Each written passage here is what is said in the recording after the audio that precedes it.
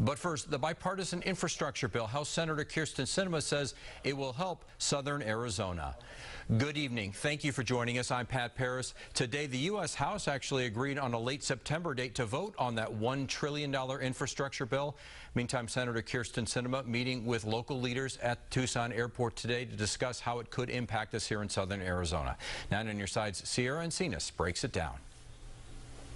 Some of the promises coming out of this bill: upgrades to our roads here in southern Arizona and the remediation of PFAS from our water. The provisions included. On a tour around the state, learning what matters the most to each region in the $1 trillion infrastructure bill that's waiting to pass the House, Senator Sinema says there's enough money to cover what southern Arizona needs. Look at where we are and where PFAS has affected the most community members. Top of mind for leaders like County Supervisor Adelita Grijalva, another round of water cleanup. That the investment that we're making in this infrastructure bill to address PFAS covers all of the PFAS needs throughout the country. $10 billion will be spent throughout the country, with some money coming to Tucson. The dollars will be appropriated to communities based on their PFAS contamination levels. So depending on how severe the need is, that's how many dollars you get for your community to address the problem. Another hot topic on local leaders' minds: the roads and bridges. Arizona will see over $5 billion of funding for highway programs,